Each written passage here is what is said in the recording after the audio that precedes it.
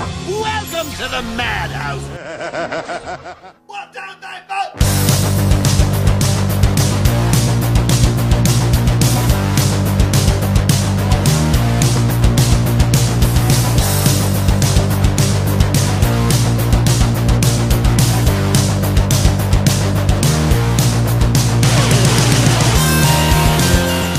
So we're here with Sam from Opechee Haunt. We just walked through your haunt. Tell us a little bit about designing this haunt, how it came about. Yeah, so I've been doing Midsummer Scream for 2 years now. We always have our home haunt, but Midsummer has been a thing for 2 years. We usually do scary maze haunts anyway. That's usually the kind of thing we bring to Midsummer. And I'm just the kind of guy who always tries to mix things up. So I'm like, I gotta do something different. I gotta do something like no one's really done here before. And I was kind of thinking scavenger hunt sort of thing might be cool, but with the storyline and special effects and stuff. So I had to go through, obviously I had to go through a lot of the people who run the convention to figure this all out, because it's so spread out and they have to drop power and things for us. So if this wasn't really working hand in hand with the convention, it definitely wouldn't have happened. Right. So special thanks to Midsummer Scream. Thanks for Midsummer, exactly. Because this is actually spread out throughout the convention. It's like you walk. I mean, it also gives a chance for people to walk through the convention while they're doing this as well. So. That's what's fun for people. Like people will start playing it, they'll stop, get something at one of the vendors, and then continue. Yeah. And you can totally do that. That's what was really fun about this. It's kind of modular, so you can stop and start. Definitely. Yeah, we just got done with it. We really enjoyed it. Yeah. Talk to us a little bit about the characters. I noticed like a lot of the voices and stuff that are in this production. Yeah. They sound like amazing. Who did a lot of the voice acting? Yeah, so a lot of it. So my dad's an animator, so he has a lot of voice actor connections. He did some of them himself actually, but some of his friends did voice acting. He did some, and then I have a couple friends that did some stuff. This guy AJ Dana, I'm gonna shout out. He is an amazing voice actor, a friend of mine.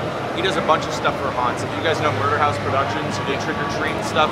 And did you go to Resurrection last year? Their home haunt? Oh man, I gotta remember. Yeah, shout out to them too. But he does a bunch of voice stuff for them. He did our Frank voices for our Donnie Darko maze last year. He's a crazy voice actor. He did all the crazy villain guy that you hear at the end.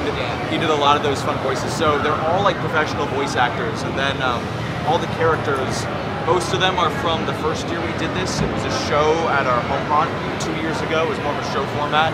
So like Jack and Gus and the Magician, I don't know if you guys saw him, there's 2 different hunts. They're all from that show.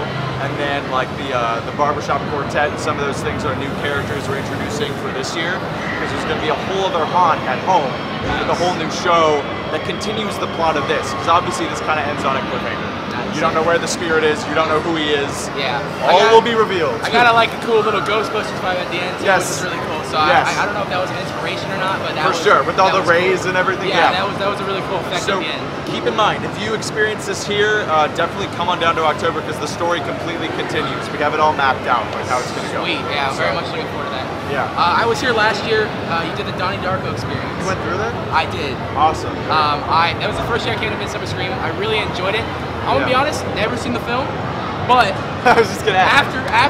After walking through it, it made me want to watch the film. Yeah. And that was just a preview of what we got. I didn't get to attend the full length one that you did in your house, but the preview that we got was amazing. Thank you so much. Setting one person at a time to go through the haunt and stuff like that.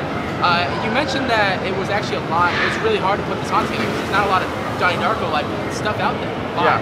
And also, it's not like the super hauntiest movie, but like I was a fan of it, and it had an eerie enough vibe where we could kind of put it into a haunt. So it was, again, it was a little kind of unusual, but we wanted to work with it because it's a movie I like, and it's something that, I don't know, it's not big enough for something like horror nights to do, but there's a cult enough following at somewhere like Midsummer Scream to enjoy it. Like people went through with like Donnie Darko tattoos, and I was like, you know, there was crazy a lot fans were coming. A lot of fanboys, and that maze was one of the most packed at the event last year too. I was blown away. I mean, I wasn't expecting a turnout like that. Yeah, it was amazing. Well, Sam, thank you for taking the time to do this interview with us. Opechee Haunt, he's gonna have the full experience later on this year, right? Yeah. Okay, so the story's gonna continue. If you got to experience it at Midsummer Scream, you were lucky. It was a very good little show that they put on for us, a very good little scavenger hunt. And if you guys are lucky enough, go experience the continuation of the story at Halloween Jamboree 2. It's coming. It's coming. If you want to plug anything in as well, like we have like all the socials at Opechee Haunt. It's OPECHEE Haunt, and you can look up our name on Google and find our website. Our URL is just stupid, so just Google our name. Thank you very much, Sam, for taking time. Thank you. Yeah.